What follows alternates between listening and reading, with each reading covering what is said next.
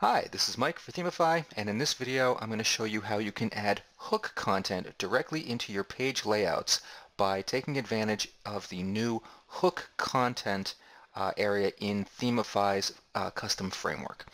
So I'm going to start by clicking on over into the dashboard, and I have the basic builder theme set up, and I'm going to click on settings. This brings us to the Themify framework settings, and you'll now notice down here at the bottom we have an option for hook content. When I click that, this brings me to the area where I can add hook content. Now, first of all, in understanding this, what exactly is hook content?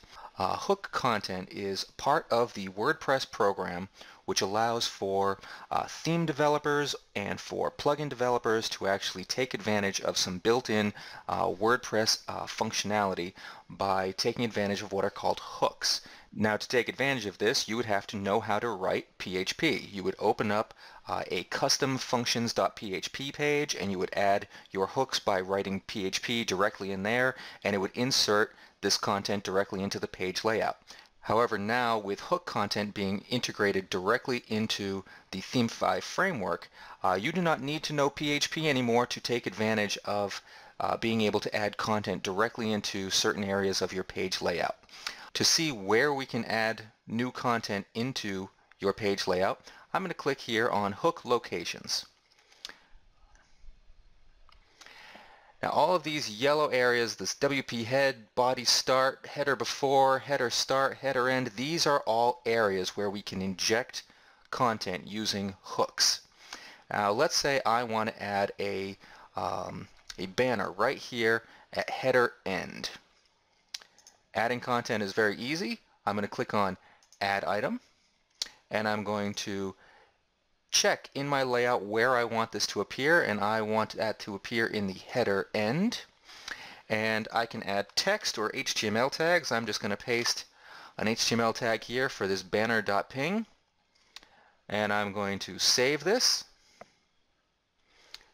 Back at my front page, and you'll see the add banner has been added directly where we wanted it, underneath the main title of the blog. Let's say I wanted to add it further down the page, say in this footer area. I'm going to come back, I'm going to take a look at my hook locations to figure out where I should add it to. And as I scroll down, I want to add this to the footer start hook. So I will change my location from header end to footer start and save. I'm going to jump back over here to the front end. Here's my add banner. When I click refresh, you'll notice that the banner disappears and it'll be on the bottom of the page in the footer. Banner is gone. We've now added it to the footer. I'm going to add another piece of hook content. I'm going to scroll down. I'm going to click on Add Item. And this one I want to have appear after the post image. I'm going to paste in the image tag for a large banner here, and I'm going to click on Save. Now if I go back to my front end and I refresh,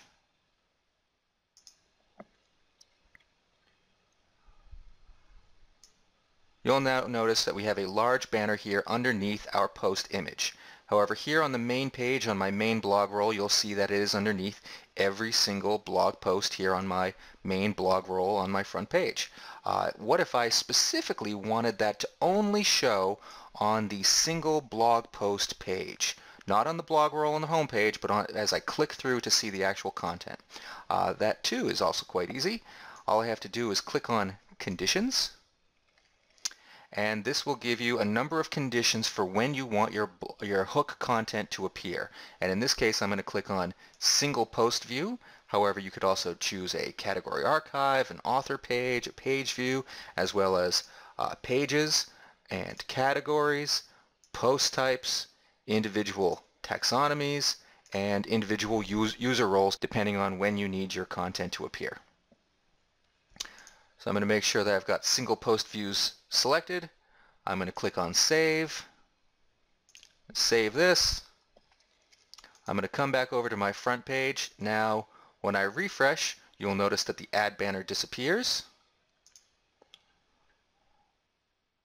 Add banner is gone. However, now if I click through to the single post page, you'll notice that the Add banner is here underneath our single post image, only appearing on the single post page.